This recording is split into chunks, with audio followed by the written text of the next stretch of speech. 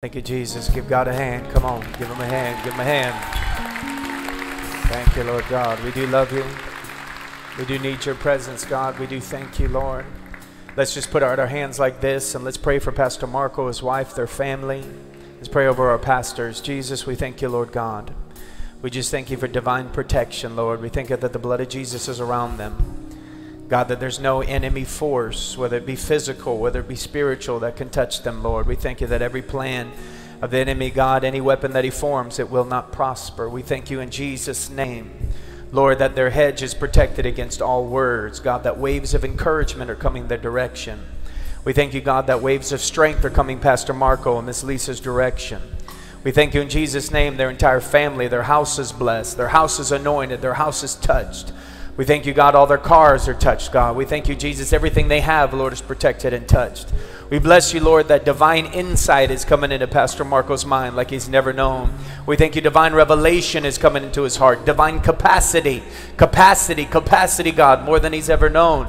God, coming into the leaders of this house. We just thank you in Jesus' name for a home that we could call the way. A home that, God, we could be together as brothers and sisters enjoying each other. A home, God, that your spirit can be let loose and be free to roam in this place. A home, Jesus, where you are here with us, among us, commanding us. A home, Lord, where you have been given the main priority of residence. In Jesus' name, thank you for the Way World Outreach. Thank you for this church. Thank you for this family. In Jesus' name, everybody prayed and said amen. Come on, give them a hand. Hallelujah. Thank you, guys. You can be seated. Hallelujah. Thank you.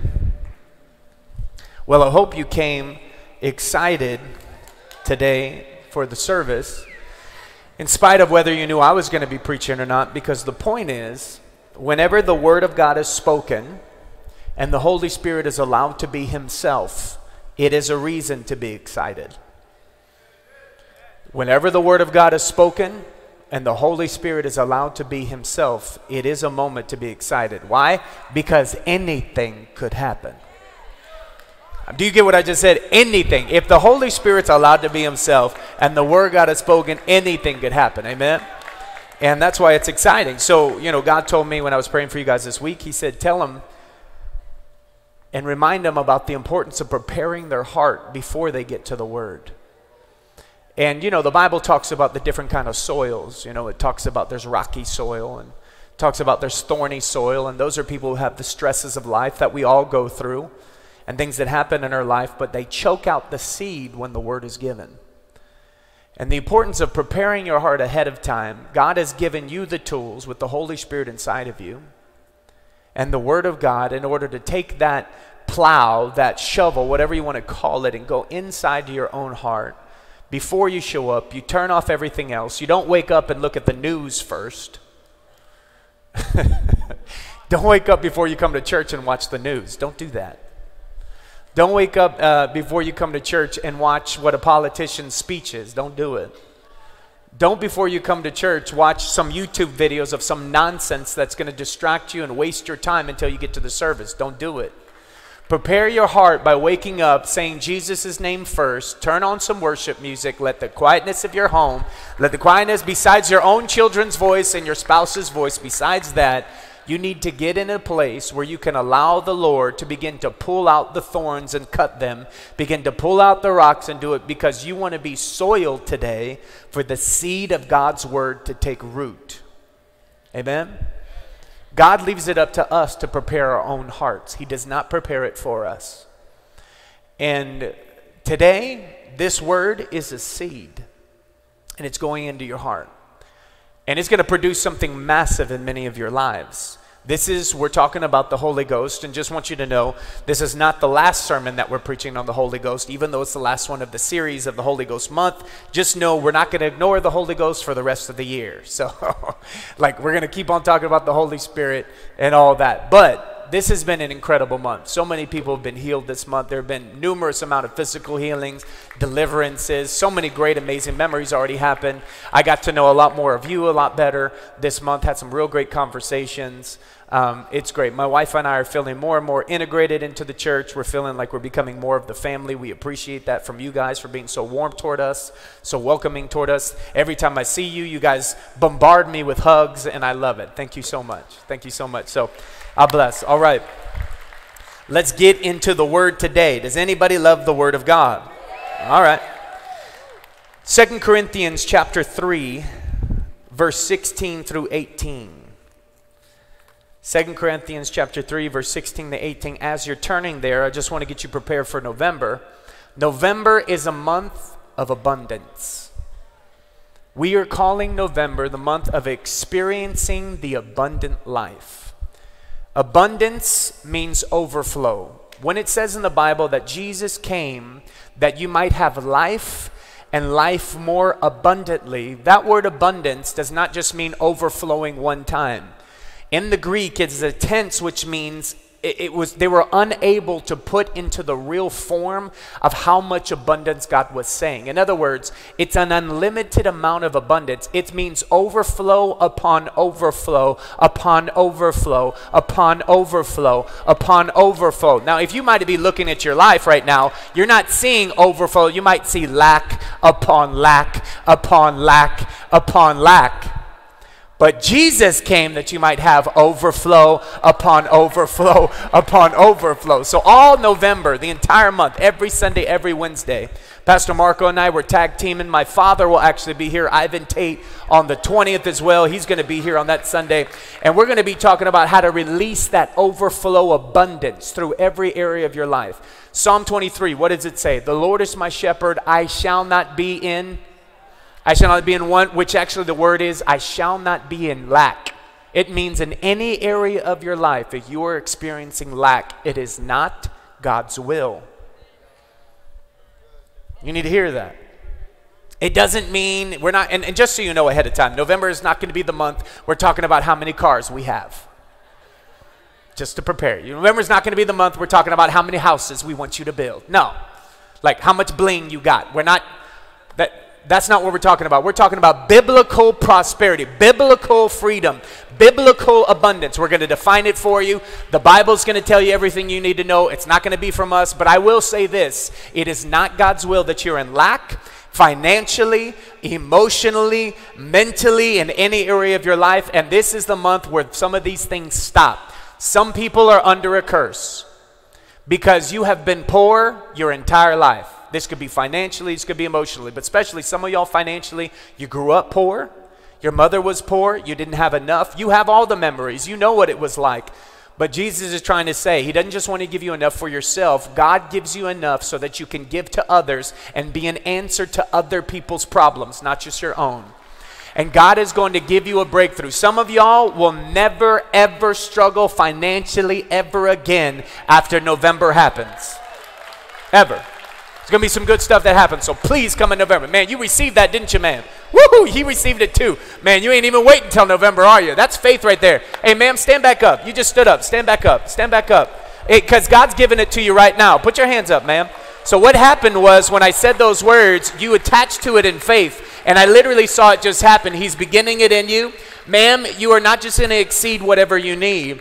God says that he has multiple countries. I see 6 different countries. You're going to go and be a part of influential leaders. God is going to be giving you a hand, an open hand with resources. The resources are 2 things. Listen, the resources are financial resources, but secondly, the connections of people. You will connect leaders from the United States to leaders of other nations. You're going to be a networker of leaders. That's going to be amazing. So God bless you, man. There's a lot there, but just touch that. I didn't see that coming, but the moment she stepped up and received it, I just saw God go like this. It's like he sent a letter and it just threw it to her, and now she's opening it.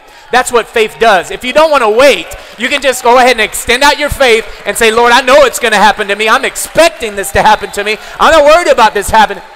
That's how God likes to move. I mean, he won't wait for a speaker to have to preach it. You understand? He's already preached it.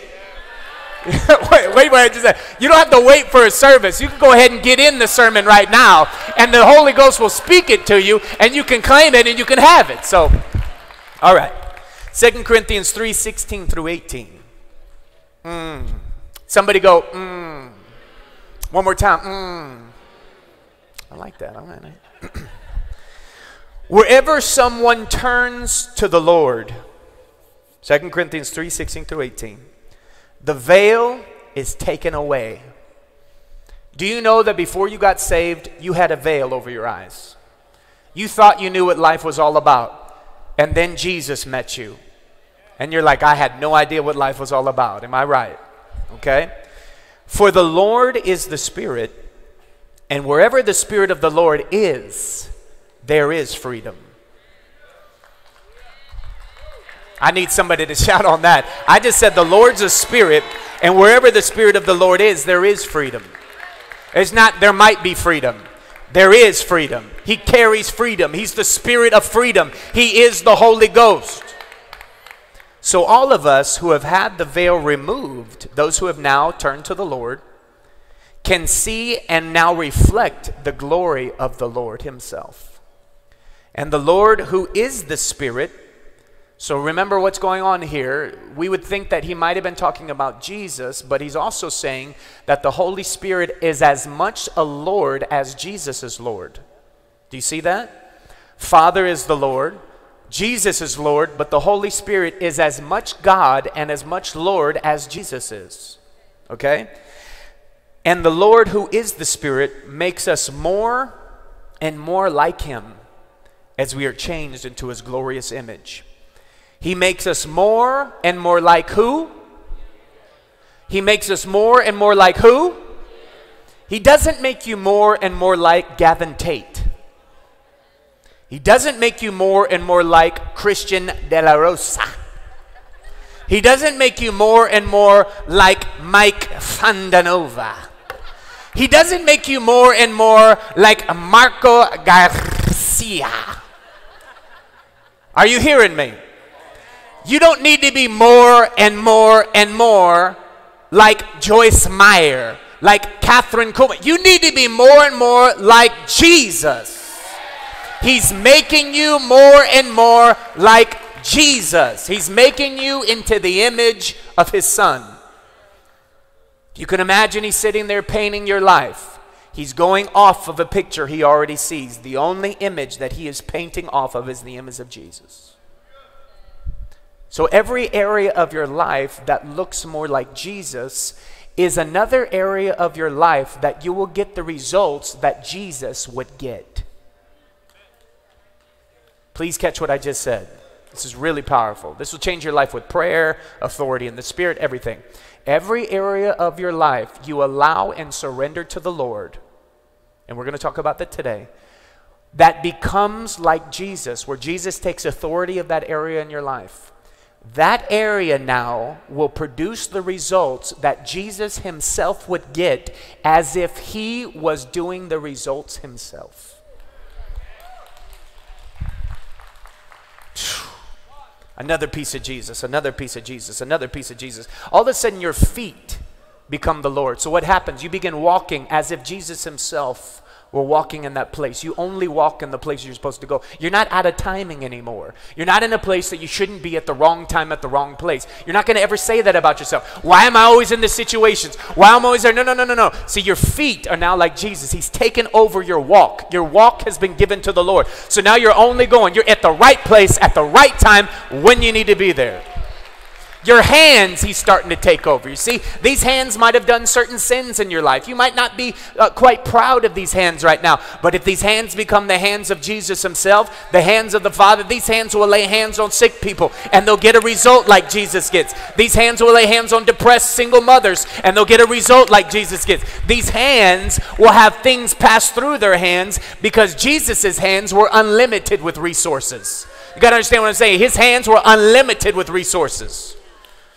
I'm going to talk about this next month, but let me just give a little prequel. Jesus was not poor.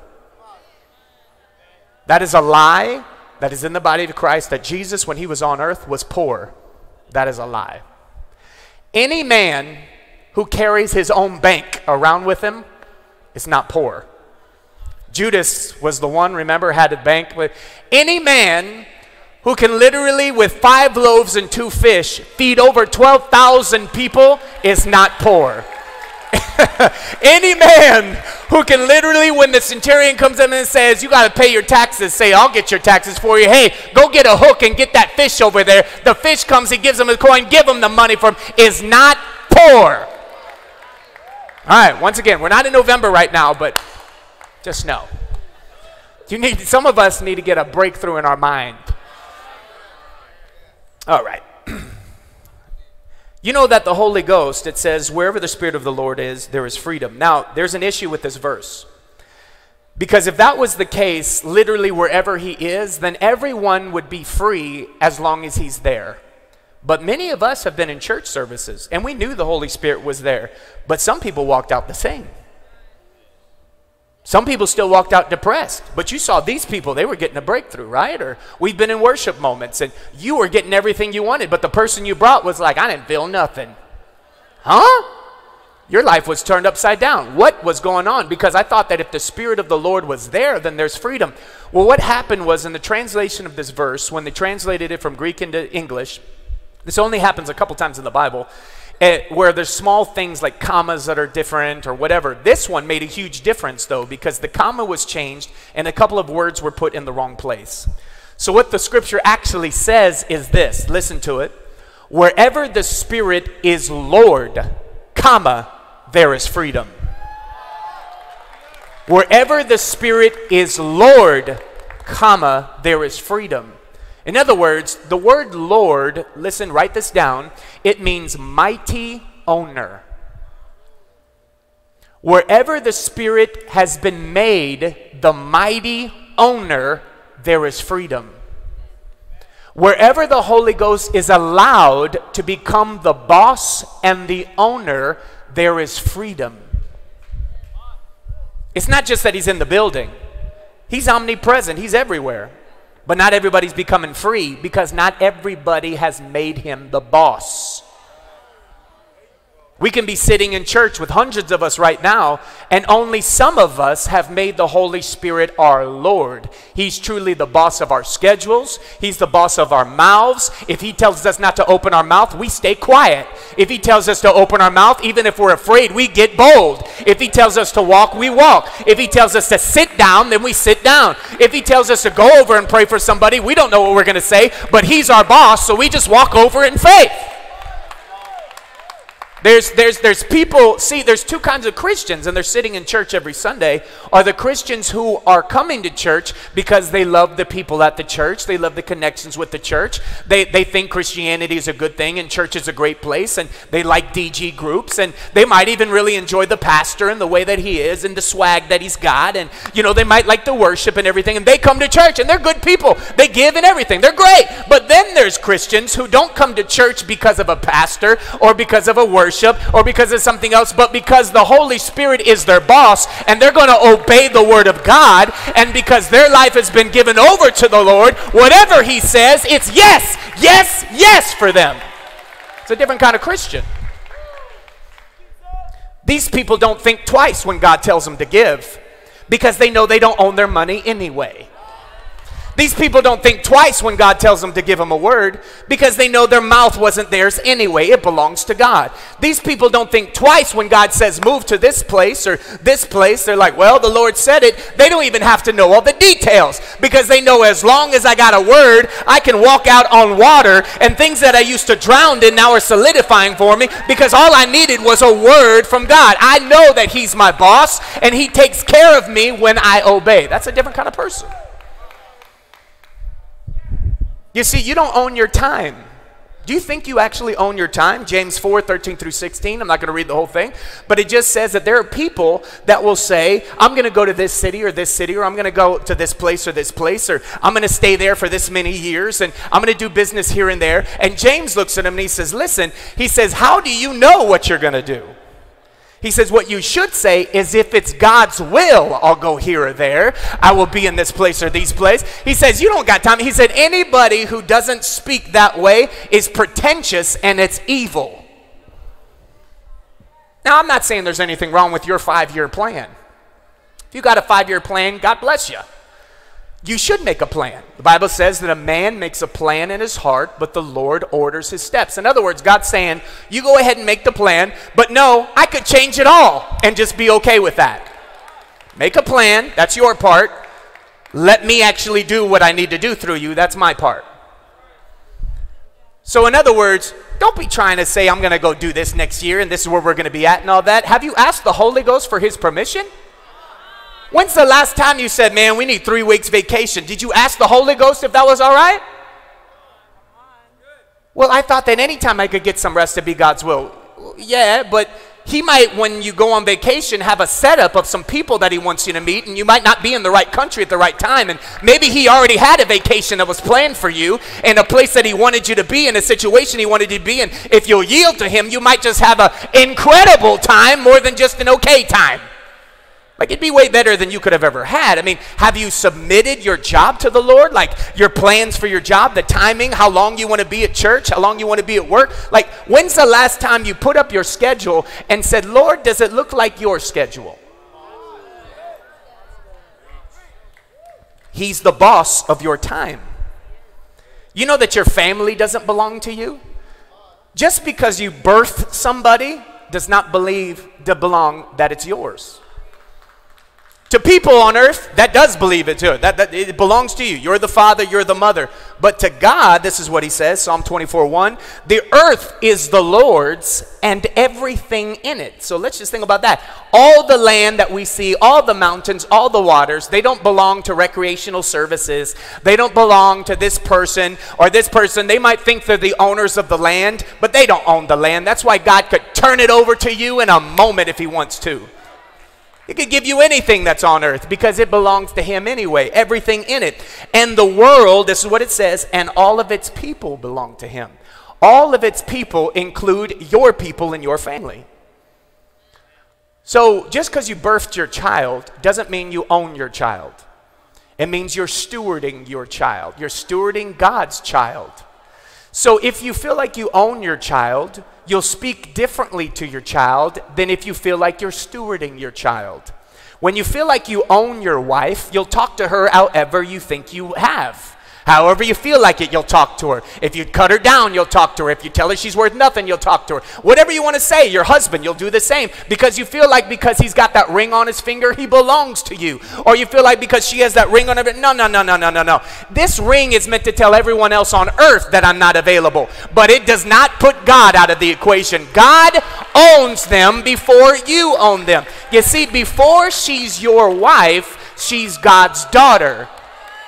And if she's God's daughter before she's your wife, then it makes sense that he takes it personally what you say to her. Let me prove it to you in the Bible. The Bible says it like this. In Peter, it says that husbands, live in understanding with your wives, or else your prayers will be hindered. You ever read that scripture? You know what God's saying? He's saying, I take it personally what you do to her. She's my daughter. In other words, I'll just block all your prayers for a while until you get yourself straight. Woo! Every husband, let's go ahead and repent right now. Thank you. The blood of Jesus, blood of Jesus. Okay, I'm all good. Hey, that goes for you wives too. Some of your tongues, ladies, are as long from here all the way out there. Sometimes you got to pull that tongue on back in. I understand that probably what you're saying about him is probably true, but God didn't give you permission to say it. Let's just move on. Dear Jesus, we're not in a marriage conference right now. Do you think you own your money? Oh man, I got a whoa there. Hot tortilla. Okay. Haggai 2:8. The silver is mine, the gold is mine, says the Lord of heaven's armies. He owns all the money. The Bible says he owns all the cattle on 1,000 hills. He literally owns everything. But does he need your money? That wasn't convincing enough. Does God need money in heaven? No. But what is he asking for your money for? Because what does he want? He wants your heart. And for many of us, remember, the only thing that Jesus had to compare himself to that is strong enough to literally pull you completely away from God, he said, you cannot serve both God and money. He said, this thing right here, this thing money, is an incredible gift. It's an incredible tool in the hands of a surrendered person. But in the hands of someone who begins to serve it more than they serve me, it will take you away from God. He owns all the money. That's why he asks you for yours, not because he needs it, but he doesn't want you to need it anymore. He doesn't want you to need money. That's why he's asking you for your money. Because when your heart is right toward money, God will give you more money than you can handle, because he's wanting you to solve other people's problems with money. I'm going to say this. I don't know why, man. November just can't come quick enough. But I got to say one more thing just real quick about this, because this is going to be an incredible month for some of y'all. Let me just shock you with a statement real quick and just see how you take it and gulp it all week long and see. You are selfish if you don't want to be a millionaire. Let's just see how people are gulping that right now. Just all the religious spirits everywhere right now. Ooh, I'm looking at people's faces. So people are looking around. Money, he's talking about money. Oh, I love this. I love it. I love it when you get religious about money. But let me ask you a question. If your boss came to you at the end of the week and said, you know what? I hear you're not into money. You're one of those Christian guys. And you're not really into money. So that's awesome. I am into money. So I'm going to keep your paycheck. Great. You're happy with that, right? What would you do? Sanctified, holy person.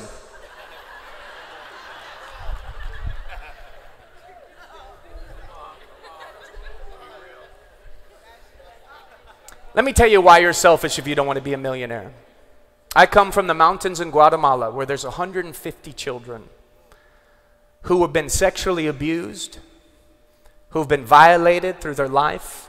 We found many of these children eating grass on the point of starvation, in cornstalk homes where there was no roof, in the middle of mountains with women that had 7 or 8 of them in a 10 by 10 on dirt.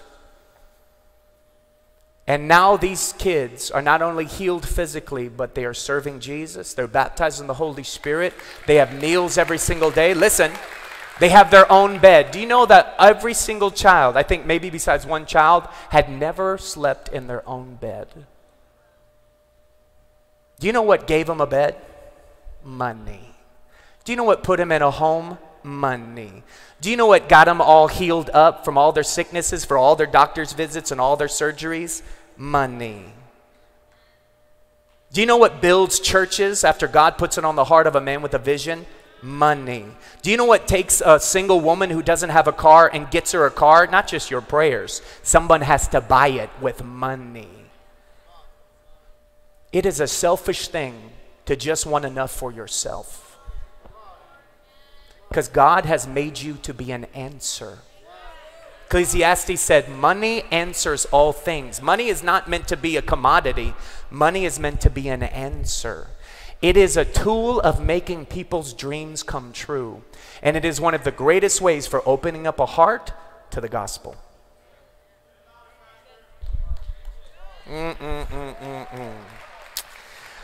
So how do we get connected into this flow of the Holy Ghost? He's the mighty owner. He owns everything about us. But how do we get him to own every moment? How about when you leave this church and you're walking out to your car? How do you keep yourself saved? Can I just ask that? How many of y'all have been like, man, I'm about to lose my salvation over this person on the road right now? Right? Has anybody ever cut you off and be like, I'm about to become a heathen for about 5 minutes. I'll repent later. Ah! Come on, don't act holy with me. Whoever here has thrown that finger of love up to people, the bird of great price, you could call it. Who here has gone to the restaurant and the food didn't come out for an hour and a half and you're like, what is going on back there? And you started getting unsaved for a little while, right? You were not a Christian. If anybody had a camera on you at that time, you would not want to show your behavior on the screen to all of us right now. But afterwards, you probably repented and were like, I'm good now. How many of y'all have put your old man on life support, but you just put him in the back room? Right? Because you can't do that sin, but he can. So you just pull him out in the moments that you need him to do that sin, and then you put him back in, right? Anybody, I'm guilty of this too, right? We all have these moments where we might just lose our Christianity, right? I can't tell you how many times I've been like, oh, babe, my wife, I got to stay saved. I got to stay saved, you know? Certain people in your life, right? Well, listen to this. Literally, in order to be a Christian, to stay saved, to stay in a place of surrender, you need the Holy Ghost every moment.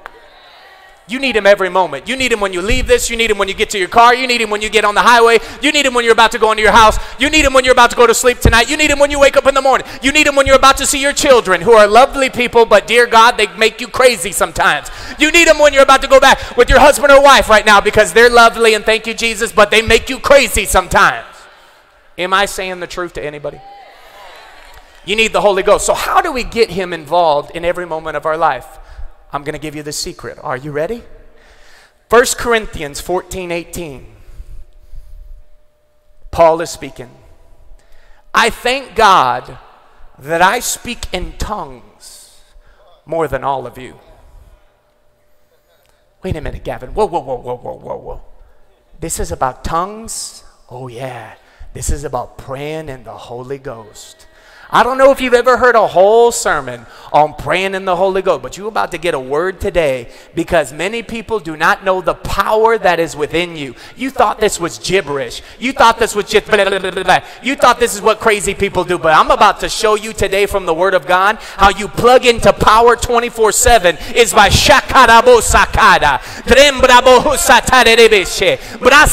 That's how you plug into power 24/7. That's how you overcome the temptations to hate. That's how you overcome the temptations to fall to the things you've been falling to. But many Christians, they have been taught this is not a tool, but this is just craziness.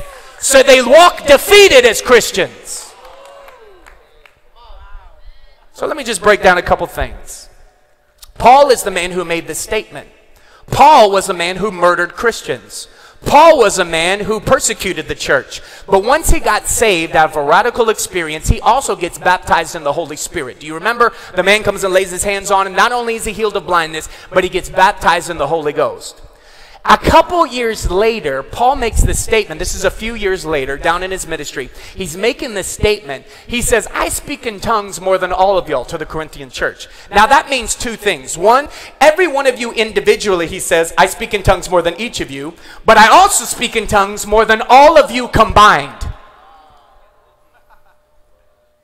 There's something in tongues Paul's trying to say. Let me tell you what it is. If a man who was once persecuting the church, after getting baptized in the Holy Ghost, could pen 2/3 of the New Testament, how about a man in many of those, Galatians, or how about Romans when he's being held house arrest, or how much but when he's in Philippians, for instance, when he's inside of a prison cell writing the book, and he's writing statements like this. He has a candle. He's got chains on his wrists and his feet.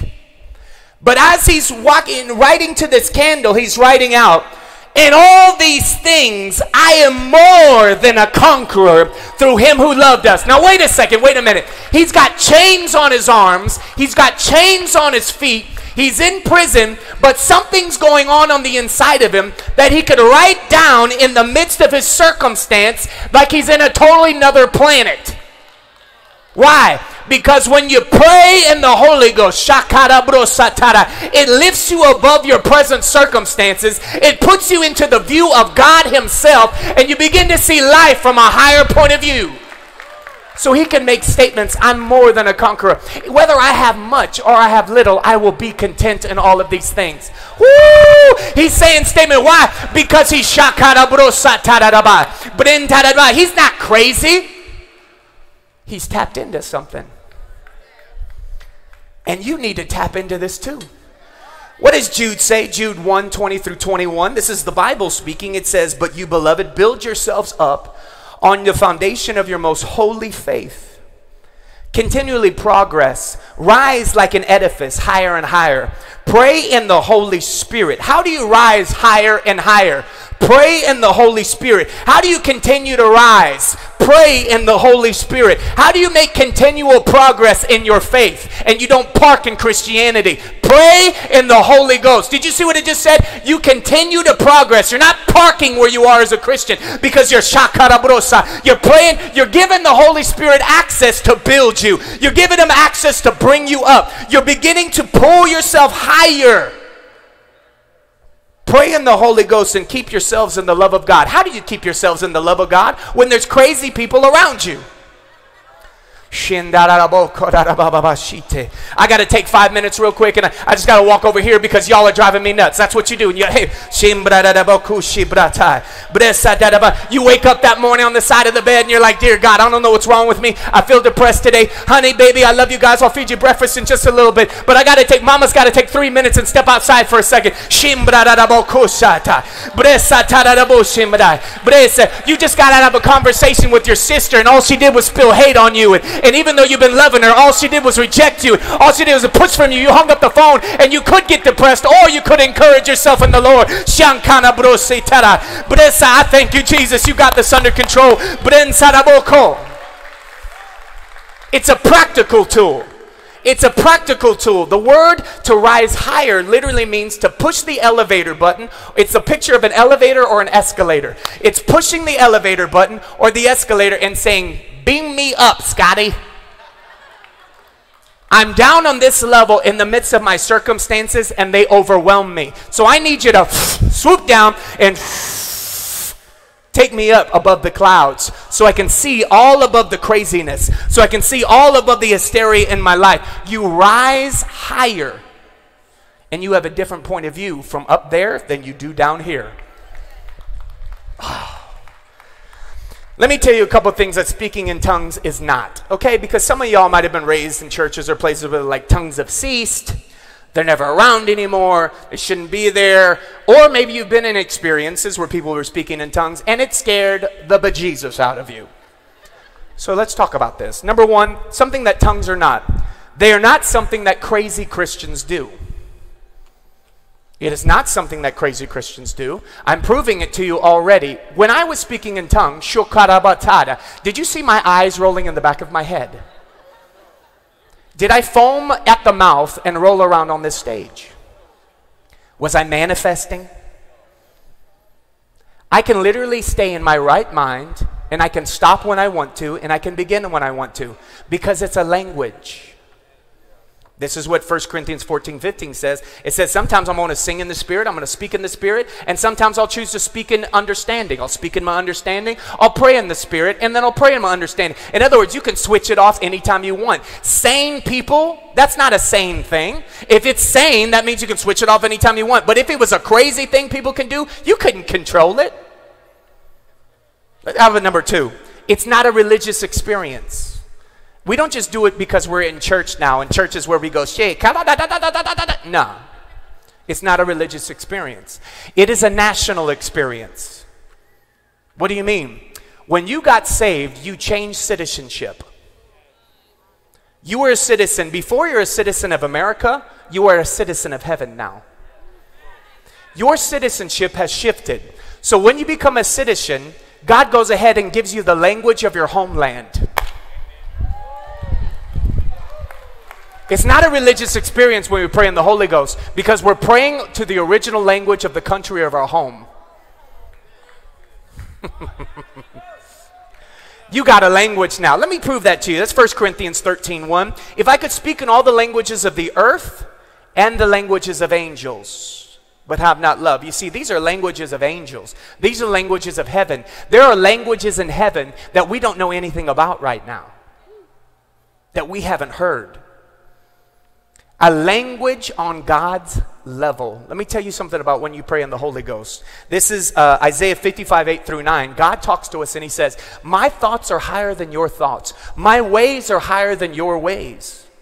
So in other words, God loves to come and pray and exceed on our behalf and come into our lives, and he loves to do it and meet us where we are. He speaks to you in a way you can understand. Thank God for that. But sometimes he wants you to speak on his level. Our mind cannot comprehend that level because his thoughts are higher than ours and his ways are higher than ours. Our personal physical mind is too limited in order to be able to conversate with God and even hold a conversation on his level. So he extends down to our level, but he gave us this language that is of heaven, which is on his level. He gave us a language to pray in the Holy Spirit, a heavenly language, so that we could now bypass our minds, which are limited, and begin to pray in perfect union on God's frequency, on his level. God is giving you a way to communicate to him on his level. That's why you'll never understand it with your mind. Are you kidding me? If we could translate and understand everything we were saying in tongues, I think our minds literally would explode. Because when we begin to pray God's thoughts, there's no way in our right mind we would ever say some of those things in English. It would scare the heck out of us to say some things that God actually wants us to say with our mouths. Do you know how much God is trying to get you just to agree with him?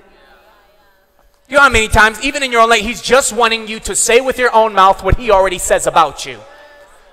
He's just wanting you to use your own mouth to speak over your own self what he already says about you. And a lot of times we're not capable of doing that because of the pains we've been through, the experiences we've been through. Our faith isn't there, whatever the case may be. But he goes ahead and says, I'm going to give you a cheap move to surpass all of your own mind. Turn that mind off and begin to allow God to pray to God. You see, when you pray in the Holy Ghost, the Holy Spirit is doing the praying, but he's using your mouth to mouth the words. Now, if God himself is praying to God himself, God will always get what he prays for.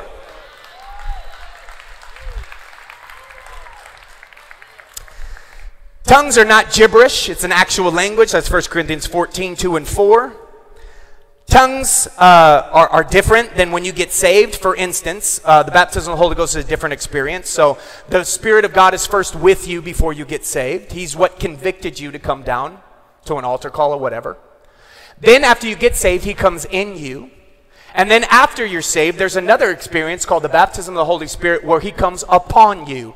He's first with you, then he's in you, then he comes upon you. When he comes upon you, he comes upon you in full immersion. The word baptism means to be fully immersed. It doesn't mean you just got part of your hand wet or you just put your little toe in there. No, if you were baptized in the Holy Spirit, you got immersed with the Holy Ghost, full immersion. It's a different experience than when you get saved. That is proven by Acts chapter 8, 14 and 17, Acts chapter 19, 1 through 7, a couple scriptures there where the apostles literally came back and said, hey, have you guys received the Holy Ghost yet? Because these people had already been saved. They had already been baptized in water and baptized in repentance, which was the baptism of John. And they both say, we've never even heard about a Holy Ghost. And they said they had to lay hands on them now that they would now receive the power of the Holy Ghost. Now understand, and this is a different message, but when you got baptized in the Holy Spirit, that was only supposed to be an intro. That was not the last time you get immersed. The Bible says you are to be immersed daily. It says be daily filled with the Holy Ghost in Ephesians 4. Be filled again, then be filled again, then be filled again. It is a daily part of a Christian's life to get refilled. But that was the intro. And for many of y'all, that was an experience you'll never forget. You were, the Bible says, seized with the Holy Ghost. So there are 4 types of tongues in the Bible, real quick. One is the sign to the unbeliever. That's Acts chapter 2. And that's when they were there and the apostles and everybody were in a room. And it said they were all praying in one accord and the Spirit of God came down. Came like a mighty wind, a rushing wind that came in. And it said at that moment when the rushing wind came in, they all began to speak in unknown tongues. That word tongues is not personal prayer languages. That word tongues means they were actually speaking the languages of men that they themselves did not know. How do we know that? Because when they walked out onto the deck out of this house, and I've been there to the upper room in Israel, it literally was a door they would have walked out on, and then they're open to the street. It says that people from Phrygia, people from Iconium, people from all over were gathering because they were hearing these people speaking in their own native languages, but knew that they did not know those languages. It was such a miraculous sign that over 3,000 people gathered. And so Peter could just walk out and he preached one of the boldest sermons he'd ever preached, and over 3,000 people got saved because of this miraculous sign. My dad has had this happen to him multiple times. And on one occasion specifically, I remember there was a couple. There was one where it happened in Russian, but I'm going to tell you about this one that happened in French one time. My dad doesn't know a lick of French, but he was up there and he was preaching and he just started bringing a message in tongues, you know. He's just speaking in tongues. And after the service, this woman came up and she said, your French is so beautiful. My dad's like, my what is beautiful? Dude, your French is so beautiful. My French, he said, ma'am, I don't know French. She goes, no, no, no, that's impossible. She says, I am a teacher of French. I am a teacher at a college over here, a university. I teach French on a university level. I teach old French, like actual, true common French. And you were speaking everything in perfect French. Not only were you doing that, can you please tell me why the pastor told you all of my business? My dad's like, what? You were literally saying all my business in French. To people like, what was going on? I just talked to the pastor about this. He said, ma'am, I promise I've never had a conversation with your pastor about you. What is your name? You know, and she, oh, really? And she said, yeah. And she goes, but that's not only that. You actually, after you did that, you began to say scriptures in French, and then you would read those scriptures in English right after you said them in French. She said, I don't know what to tell you. I'm coming back to the Lord. I'm serious about God. Can you pray for me? It was a sign. I have friends that have gone to Europe, literally backpacking to Europe. And these people, I met them in Chicago. And they literally go out to Europe, and it's a couple, a husband and a wife. And their faith is just crazy. They just believe God's going to help them and do whatever he needs to do. So they literally went out into the woods, like in Europe. It was like, I don't know if it's Switzerland, I forget where it was. But they went out there, and they had all these people, like hippie kind of folk, mountaineer, backpacker kind of folk. They went to hostels all over the place. And basically, they didn't know the languages of these people, but they just walked up to them and began praying in tongues, speaking in tongues. But they communicated with these people for 2 months. Languages they never trained. There's a sign to the unbeliever. That's one. Number two, this is when you're in a corporate setting. This is 1 Corinthians 12:10. When you're in a corporate setting like this, like a church, and somebody comes up and brings a message in tongues, and then there's somebody who brings an interpretation. That's for a corporate setting. The reason why you'd bring an interpretation is because if you just say tongues to everyone, Paul says a lot of people won't be encouraged because they don't know what you're saying. So somebody needs to come up and they need to bring an interpretation, so now people will be encouraged. That is a gift that people have, the interpretation of tongues. Not every single person has that gift.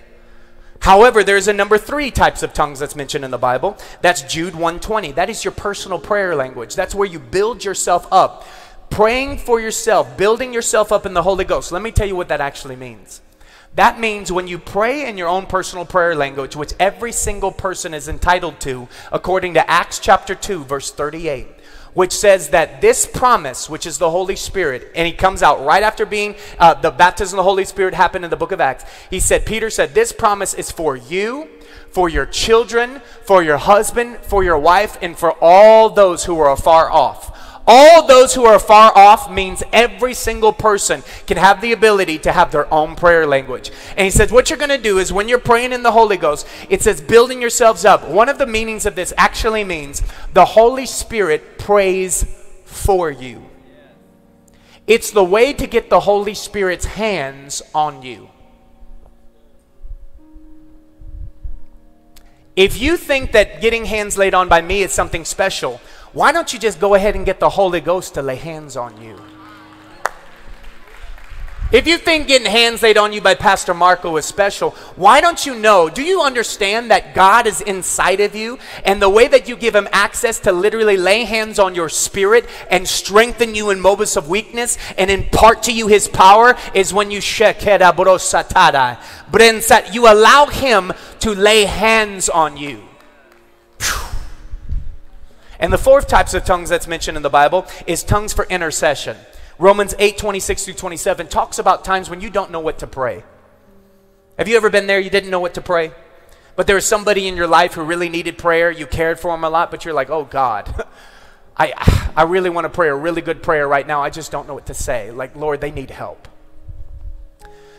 The Bible says the Holy Spirit is there to help you in this moment.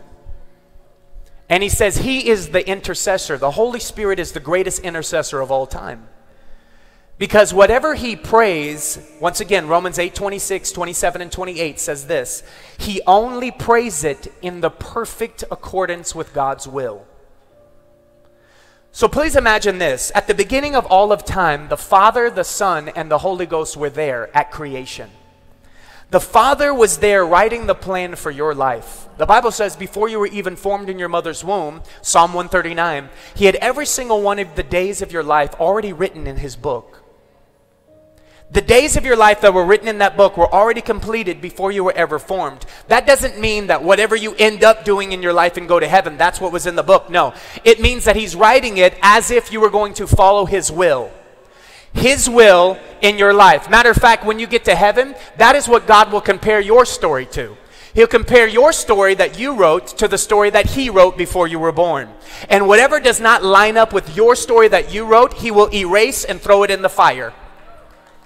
Because his story that he wrote for your life, it is your choice whether you want to walk it or not. But he already did write a story for you.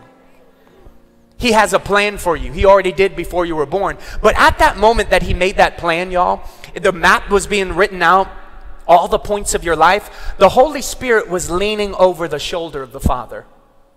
And the Holy Spirit was watching that plan being written for your life. And so he only prays according to the original map that he saw in the beginning. He doesn't pray according to what you're feeling. He prays according to the original map he saw in the beginning. He doesn't pray according to how many times you failed. He prays according to the original map he saw in the beginning. He doesn't pray because you don't think you're worth anything. He prays according to the original map he saw in the beginning. He doesn't pray according to whether you have faith in that moment or not. When you begin to pray in the Holy Ghost, you shut your own doubts down. You shut your own mind down. And you allow the Holy Spirit to go ahead and realign your future according to the map that he saw at the very beginning.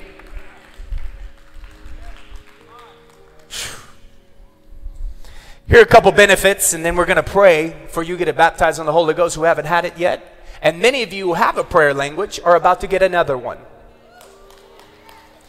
The Bible doesn't say there'll be a river. Multiple rivers will flow out of your belly, the Bible says. Some of y'all will have multiple different languages. These are heavenly languages. Remember, if you think that anything is gibberish just because you can't understand it, well then Korean is gibberish. Japanese is gibberish. You don't understand those, but they're languages. These are heavenly languages. Here's a benefit. Number one, Romans 8:26. It will build you in moments of weakness. When you begin praying in the Holy Ghost, when you feel weak, you know that sin that you keep falling to over and over and over, that you hate about yourself over and over? The reason why that's happening is because you haven't allowed the Holy Ghost to let his strength come into your strength. The way that you allow his strength to take over your strength is you begin to pray in the Holy Spirit. You got to turn some worship on. You got to get rid of whatever that thing is that's tempting you. Walk away and begin to shikadabokada. But you got to allow the Holy Ghost to begin to build your inner man with strength. Number two, it's how you allow the Holy Spirit to lay hands on you. We talked about that. Number three, it's what you pray when you don't know what to pray. There are a lot of times you have no idea what to pray, but you know that that prayer is going to matter. There are people in your life right now that matter too much to God. They matter to the Lord. God loves them. You don't always know what to pray. Matter of fact, and when you do pray, you probably run out of a lot of words after about 5 to 10 minutes. But you know they still need more prayer. They need prayer until they get a breakthrough. So what are you going to do? I would suggest allowing God to take over. Allow God to pray to God. Allow the Holy Spirit in you to control your mouth. Give him reins for your mouth. And allow him by faith to begin to pray perfect prayers. This is the next point. Watch this. Next point is 4. When you pray in the Holy Ghost, according to Romans 8:27, you allow the Holy Spirit to intercede on your behalf, praying God's perfect will. Every time you pray in tongues, you are praying perfect prayers. Every perfect prayer gets a perfect answer. Jesus. I don't know about y'all, but if you want guaranteed answered prayers, there's only 2 ways that happens. You either get in the Bible and simply repeat the Bible back to God, or you you get in the Holy Ghost and allow God himself to begin to pray through you. Number 5, this is beautiful. Isaiah 55:8-9, we talked about it. This is how God tunes you back to his frequency. You know, we get off. People come into our path, they offend us. We get out of frequency. People come, they stress us out. We get out of frequency. We get off the channel. If you can imagine the radio channel, we're off frequency. We're not hearing clearly now. We're too weighed down by the things in our lives. When you take a moment to begin praying in the Holy Spirit, God is tuning you back to frequency. You're hearing his voice clear again. It will take the clutter out because you're rising above the clutter. Number 6, it enables you to recalibrate God's way of thinking, bringing you back to his timeline. You see, when you're off and you find you're in the wrong place at the wrong time, you feel like you're off rhythm with God. Am I where I want you to be, Lord? Am I where you're wanting me? Am I doing something wrong? What's going on? But when you begin to pray in the Holy Ghost, what happens is God begins to do things in your mind. Your thinking begins to change. You're rising above, so you're seeing it from his perspective. You're getting back on timeline. You're getting back in sync with God. And lastly, this one's got to be one of my favorites. I use this all the time. Proverbs 20, verse 5. A plan or a motive or wise counsel is in the heart of a man or the woman, is like a deep water with deep well. But a man of understanding knows how to draw it out. I'm going to read this one more time. Motives, plans, and wise counsel are in the heart of men and women like deep water, like a deep well. But a man of understanding knows how to draw it out. What is he saying? The Holy Spirit is called the Spirit of wisdom, and he lives inside of you. He is the greatest counselor of all time. Can somebody say amen? You could pay thousands of dollars to the greatest counselor, has more degrees than a thermometer, but that counsel will never compare to the counselor of the Holy Ghost. He's the greatest counsel. He has counsel for you. He has plans for you. I love counseling. I love using Christian counseling. God uses people, but I'm letting you know you have the greatest counselor on the inside of you. There is plans, motive, and wisdom. Have you ever been in that moment where you didn't have clarity? You didn't know what to choose, this college, or whether to choose this person, or whether to date her, or whether not to, or whether to go in on this deal, or whether you shouldn't go on in this deal. What about, Gavin, all those in-between moments that they aren't necessarily written in Scripture, but they're the things I need for my life, the moments when I'm confused, the moments where I need some clarity, and I can't necessarily call up Pastor Marco, I can't necessarily call up this person. You know what you can do? You can go ahead and ring, ring, ring, make a ring to the inside, the great counselor yourself. You know what you do? You begin to shimbradadaboko. Why? Because all the counsel and the wisdom, the answers are right here. They're right there. You just have to know how to get them from here up to here. A man or woman of understanding knows how to draw it out. The word draw means to suck. It means you literally, you siphon it from your spirit into your brain. And then you have answers. Then you know God's will. Then you have clarity.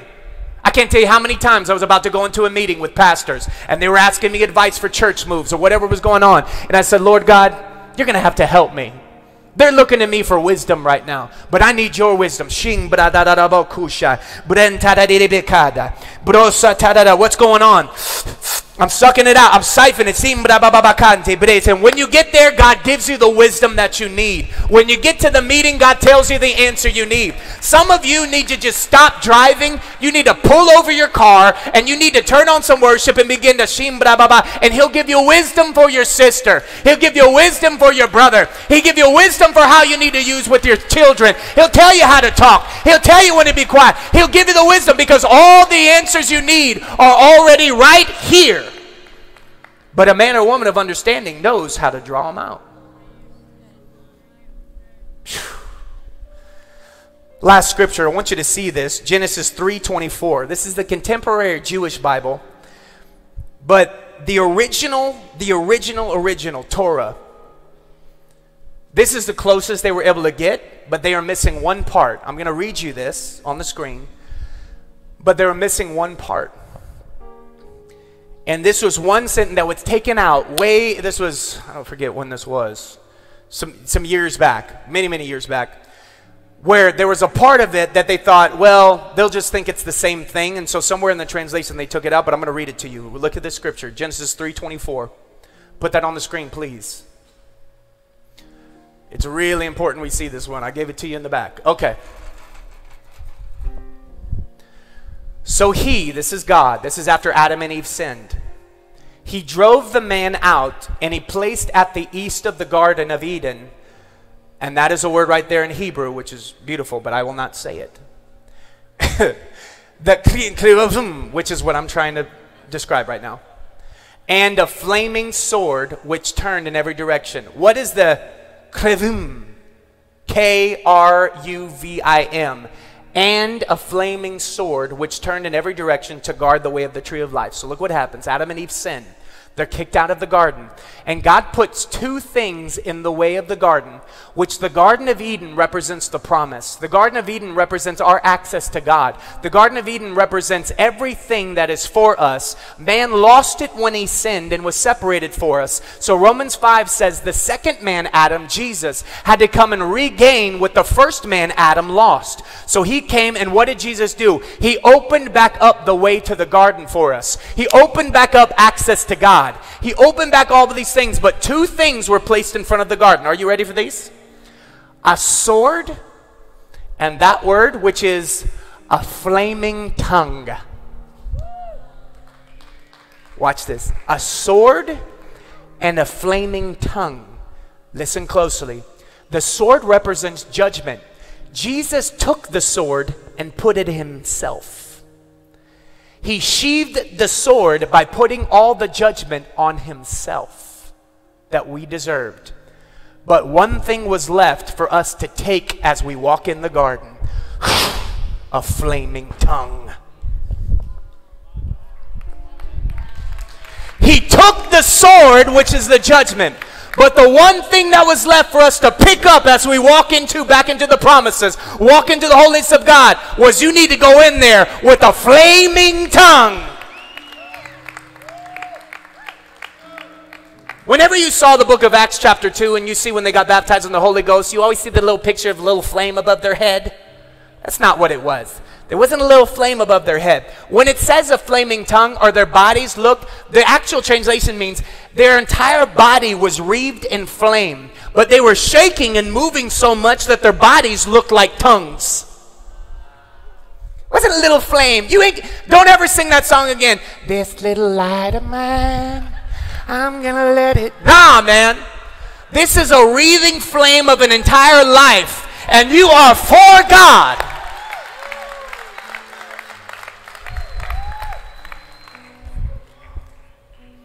Close your eyes, please.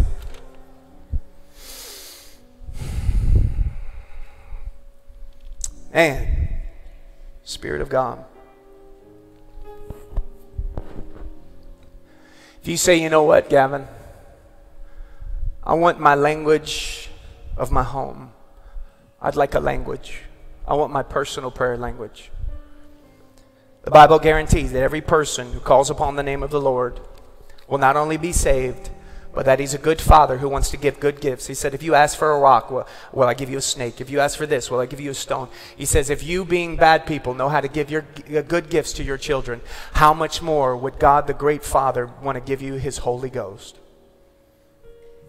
For you right now, you say, God, Gavin, I'm just sitting here and I really want to be baptized in the Holy Spirit and power. I want my prayer language. All I'm going to ask for you to do is to stand where you are right now in this beautiful reverence with God. Stand up right now all over this building. Everybody stay reverent right now. Thank you, Lord. Thank you, Lord. I don't want we don't need any altar workers for this altar call right now, just you. If you are standing there in this reverent spirit right now, please come up to the front with me right now. Just come on. Don't wait. Come up to the front. You don't need to clap. Nobody needs to do this right now. Just stay in this reverent spirit. Come on up. No altar workers for this part right now. Come on up. All the way extend. Extend all the way across this right here. Hallelujah. Hallelujah, Jesus. Come on, lift your hands. You know what's coming. Thank you, Lord. Yeah, just lift your hands. This is a sign of surrender. This is just telling God we need your help. We need your help. Go ahead. Line up right behind them. Go ahead all the way down here. There's some space over here. Some space over here. Just line up. Come up a little bit closer if you can. We're going to be singing that in just a moment with what he's going.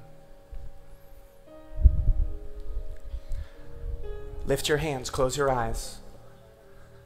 Somebody's already getting it right now. Wow, they didn't even wait. They're getting baptized in the Holy Spirit right there.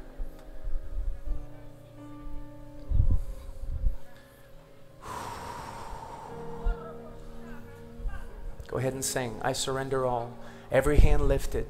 Out there, make sure you sing this with us. Stay in an attitude of worship, please.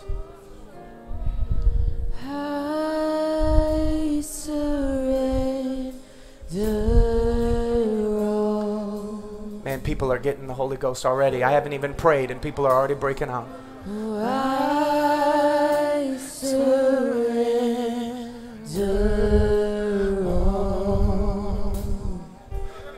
Come on, come on. Oh, to thee, communion with God. Come on. The language of intimacy. The language of intimacy. Your language from heaven. Come on, lift your hands now. I want you in English to sing these words. I surrender all. Especially if you're up here in the front. Come on, sing in your language right now. I surrender all. Come on, we surrender. We surrender. Surrender that. I surrender all. Thank you, Holy Spirit, in this moment right now, God. Oh, to thee, my blessed Savior. She's getting it already right here. I surrender. Here's what we're going to do. I'm going to say what the Bible tells me to say. Everybody who's up here at the front, look at me real quick. There's nothing special about me besides I'm just happen to be the vessel that's used right now in this moment. So all I want you to do is put out your hands toward me. I'm a normal person like you, but I'm just being used for God to have this through me right now, okay? Just for you. I'm just partnering with you. I say in the name of Jesus, what the Bible tells me to say. Receive now the Holy Ghost. Receive now the Holy Spirit. Begin to breathe in. Receive now the Holy Ghost. Receive now the Holy Spirit. Receive now the Holy Spirit. Receive now the Holy Spirit. Receive now the Holy Spirit by the authority of the Word of God. Right there. Now what's starting to happen is now close your eyes. Begin closing your eyes. And I want you right now to allow the seed that has just been imparted to you through our partnership to grow in your mouth. Right now it's going to grow. Some of you will feel it deep down in your belly. You feel it deep down, just something starting to grow. Just stay in an attitude of prayer with the Lord right now. This is a beautiful thing with God. Thank you, Jesus. Allow Him right now just to build that up inside of you. Pretty soon you're going to feel like you cannot contain it. Allow it to just be built up inside of you right there. That's the Holy Ghost. Receive the Holy Spirit of God. This is a beautiful moment between you and God. We're not going to be doing anything crazy, but the Lord is already touching you. Let's allow Him to touch you. Allow Him to touch you. Now what I need you to do next is the most important step. In just a couple of seconds, I'm going to count to 3.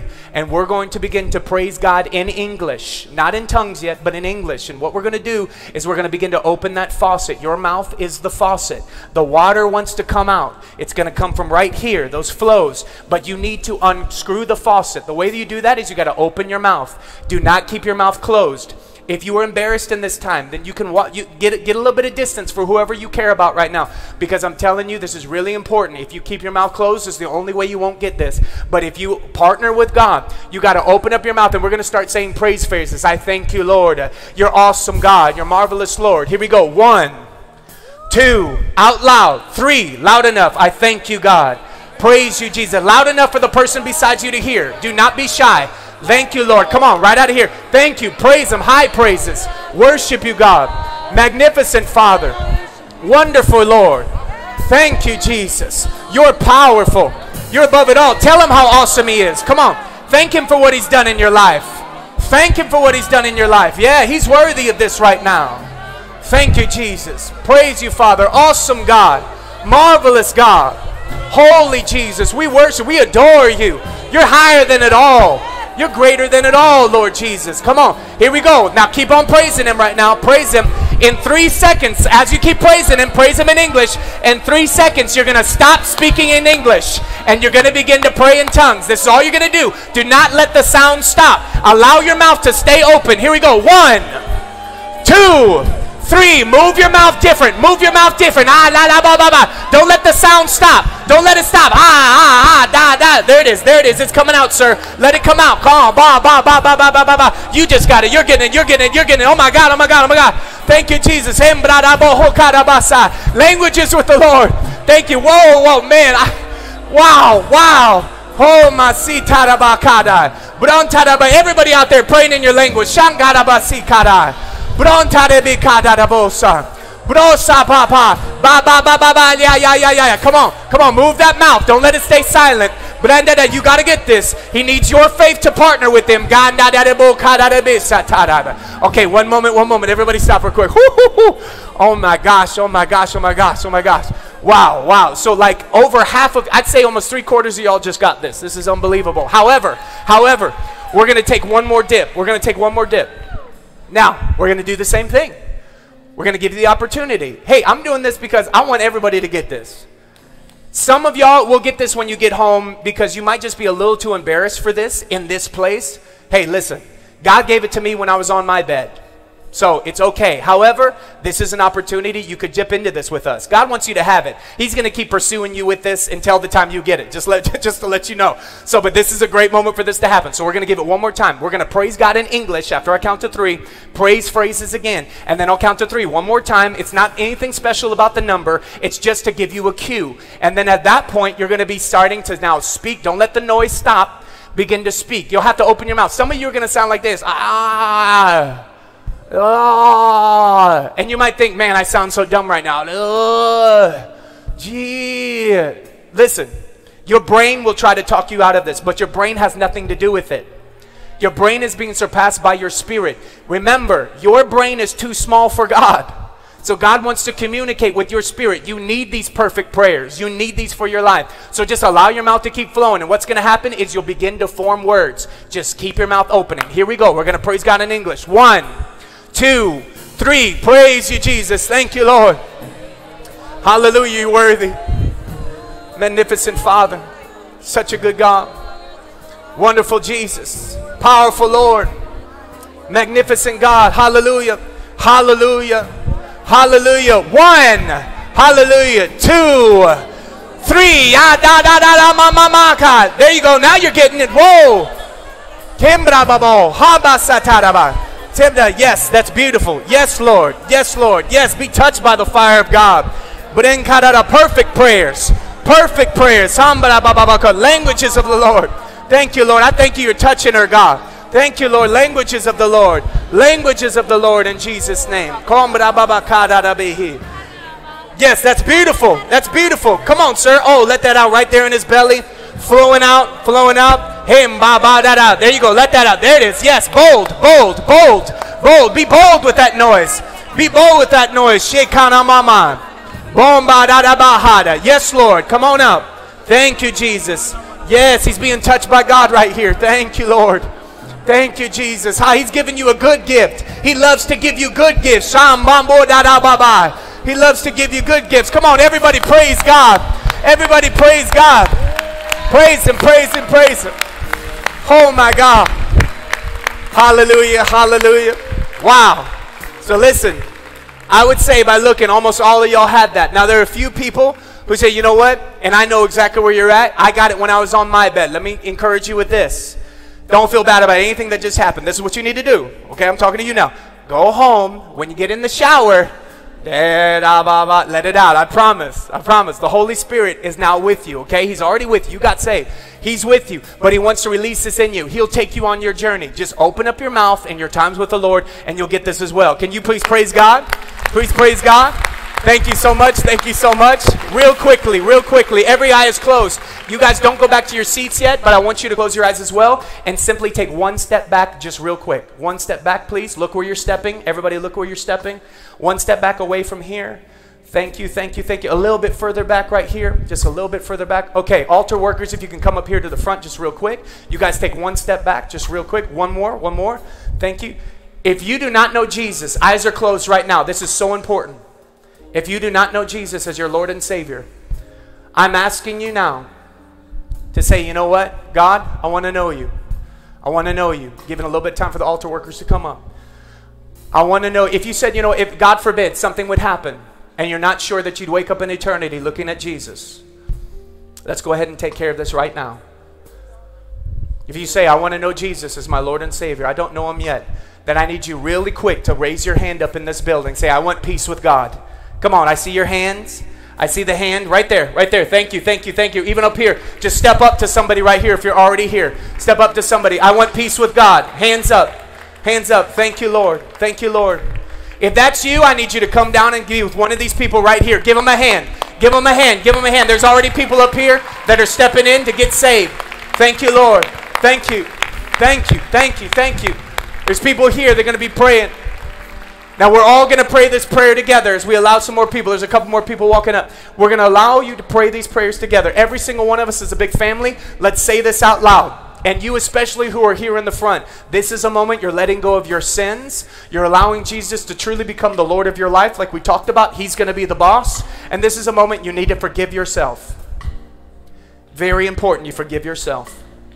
So here we go. Everyone together saying this out loud, especially those of you who are up front. Say, Dear Lord Jesus, I believe you died on a cross.